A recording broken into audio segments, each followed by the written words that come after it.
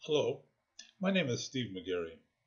This video is the second in a series on law firm networks. It covers what is a law firm network, the structural advantages of global law firm networks, and the criteria for evaluation of networks. A free copy of this chapter is available at the link above. What is a law firm network? A law firm network is an association of law firms that maintain independent operations and finances.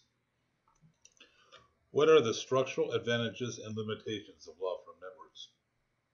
As a result of their independence, there are no conflicts of interest or exposure to vicarious liability.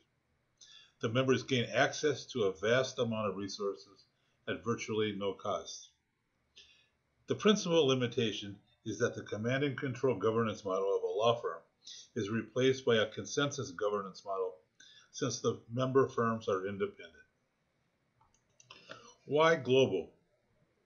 We live in a global world.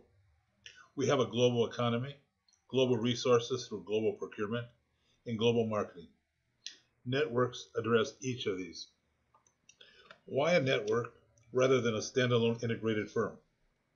For larger law firms, it is not about being local, regional, or global. It is about all three. These are two charts from Cyrus Freedom's The $1 Trillion Enterprise. They demonstrate the local and global advantages that networks have over standalone firms. The best way to be global and the best way to be local is through network membership. This global and local focus is already reflected in the current legal market by the size of networks, the number of countries, their many thousands of offices, and the depth of the relationships that go back more than 20 years. No standalone law firm compares. What are the criteria for evaluation of networks? Networks vary from giant organizations such as PwC and Deloitte to informal groups commonly referred to as best friends networks. The 3 ways to evaluate networks are: levels 1 through 4 measures the complexity and sophistication of a network. 2 aspects are structure and governance. Network dynamics measures how networks' objectives are being met. The most fundamental is the relationship among members. Internalities and externalities measures how members and non-members perceive the network.